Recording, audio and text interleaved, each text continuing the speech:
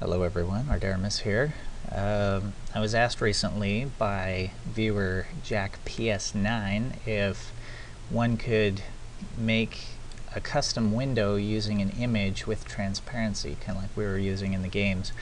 And the answer is yes, and I thought that that would actually be a great little demonstration to do on YouTube here. So if you'll follow along, we'll go ahead and create one of these from scratch. First thing I'm going to do is open up Gimp photo editor. It's a free graphics program that you can download. Open source, good stuff. First thing I will do is create a new file. I'm just going to make this I'm going to say, that's too big, 420 by 380 image. Hit OK. So here what we will do is select the part that we want to be visible as our custom form. I'm going to go ahead and use rounded corners, and what we're going to want to do is turn off anti-aliasing, because what that will do is smooth the corners out on your form, and if those basically they become semi-transparent, which will not show up in Visual Basic when you bring in the PNG file. So we'll turn that off to make sure that the edges are sharp and crisp. I'm going to use my little selector tool here to create this rounded selection. I'm just going to grab it like this, let her go. My corner radius is kind of low here, so it's not very round. Smooth it out just a little here. Alright, then what I will do is use my fill tool. Just going to fill that with a black background. Very simple, like that. And I'm going to grab a little paintbrush here, or a little, what is that, airbrush tool. Get a fuzzy circle and spray in some red paint. And make my brush a little bigger here, maybe not that big. There we go. I'm just going to kind of fill in a bit, and I'm going to shrink that down a little. There we go. Grab some dark orange for fun. I'll grab this little brush here, give it a little texture, make a little. This is totally unnecessary, but I just thought it'd be fun to do it. Grab a little lighter shade, hit the center, and I'll switch back to a fuzzy brush and throw some white in the middle there. I'll shrink down again. I don't want to waste too much time on this. Alright, now I'm going to take my smudge tool here and just bring in some nifty edges here. Try not to grab it too far out, or what will happen is you'll grab that white area from the outside, and Control Z, get rid of that. So just kind of stay within your little selection area. Try to get kind of a cool effect here. Yeah, you see, it's an art tutorial too. How about that?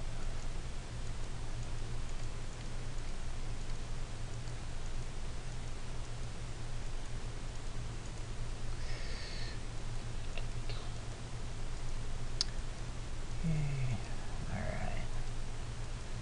So that gives us a fun little graphic to work with. A little explosion, like supernova sort of thing. Alright. Now what I'm going to do is grab this select color tool. I'm going to click in this white area. We're going to turn that into our transparency area. So I'm going to select it. You can see that it selects only the white area. Then I'm going to go to colors and color to alpha, and it'll bring up this box, and what you'll see is this checkered background that is indicating that anything that is this color is going to become transparent.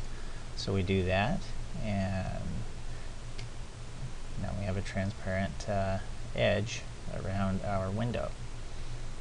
So I'm going to say select none. Just for kicks, I'm going to throw in a little text here. We'll make a login window. That'll be fun. Probably make that a little bigger. Select my text and grow it a bit. And I'm going to grab my mover and whoops, I want to move that in the background. Move that right up there. Try to eyeball the center roughly. Okay, so we have an image for our custom window. I'm going to export that to a PNG file. Just going to call it nova.png. I'm going to save that to my desktop. Export it. I'm just going to keep the defaults here. Alright, I can close out of Gimp. I'm not going to save my image. Now, I will create a new project in Visual Basic. And I'm just going to do a simple Windows Forms application. I'm going to call it Custom Form and hit OK. So we get a new form here. And I'm just going to set the dimensions of that form to, sorry, I already did that up there where you can see it. I'm going to set the size of the form to the size of the image I just created. So that was 420 by 380. Alright. Then what I will do is come up to my form border style. I'm going to set that to none. I do not want a border around my form. You'll notice that that got rid of my control box, but you can turn that off anyway. I set that to false, and also set my form text to nothing here. Next up, we can give it a background color so it's easy to see. I'm just going to grab something a little darker here because this whole area will become invisible. Just nice as a little contrast against our image that we're going to put here. So we'll grab the background image, and then what we're going to do is browse out to that PNG file that we created with the alpha layer. Let's see, so I'm grabbing Nova, and there it is. Bring that in, and you'll notice that that background color is showing properly through the edge of our image. Next up, what we can do, grab a couple of command buttons for giggles. Take that one, I'm just going to call that submit. And then I will copy it. I'm going to do a Control-C and a Control-V to paste it. And I'm going to take that one, call it cancel. Alright. And what login screen is complete without a text box? So go to my text box control, bring that in.